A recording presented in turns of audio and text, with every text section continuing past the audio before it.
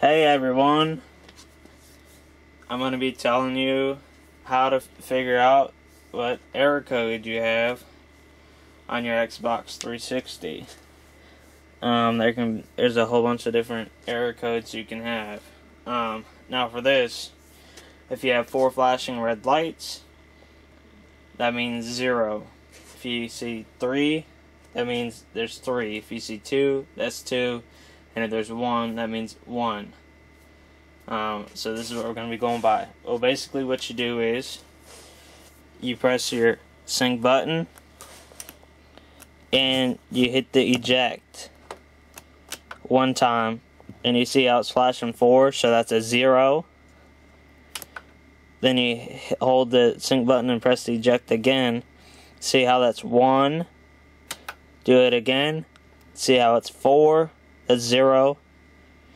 Then you see 2, and that's 2. You do this 4 times to get your error code. And see it's 2, and if you hit it a 5th time, it goes back to your red ring of death, flashing lights. So basically, once you get that code, you can either message me or and I'll tell you what it means, or head over to Xbox Experts or Llama for the error code database, and it will tell you what is causing your 3 flashing red lights there. Now, in this case right here, as it said, it was a 0102 error code. Well, most likely with a code like this, it does need a reball of the GPU. I do that.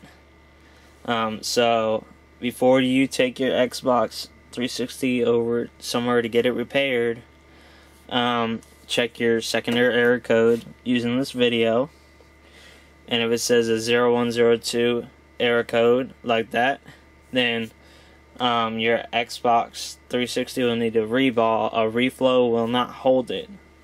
You can do a reflow, but I guarantee you your 0102 error code will come back. The permanent fix here is to do a reball of your GPU.